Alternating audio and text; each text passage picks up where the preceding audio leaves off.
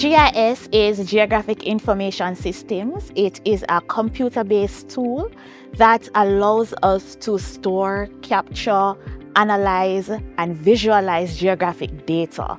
What is geographic data? It's basically data about anything relating to the position on the earth. So today we are at Howard Avenue. I can stay here and speak to my colleagues in the office and say, all right, I'm at Howard Avenue. Tell me what is close to Howard Avenue. Are there any rivers? Are there any waterways, any drains, gullies close by? What's the nearest town close by? So GIS allows us to visualize where we are in space and what is around us. GIS has a vast amount of usages.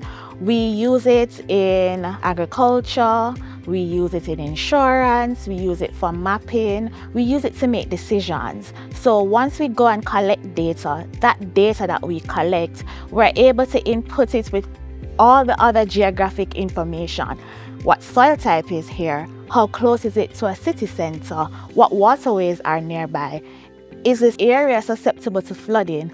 All of these different characteristics, we're able to input that in a GIS and make decisions from that. At the NHT, we also use GIS to help us to manage our land assets. So we purchase a number of lands that we have to manage until it's ready for construction to build these housing developments, as we are here at Howard Avenue. How do we use GIS to manage these lands?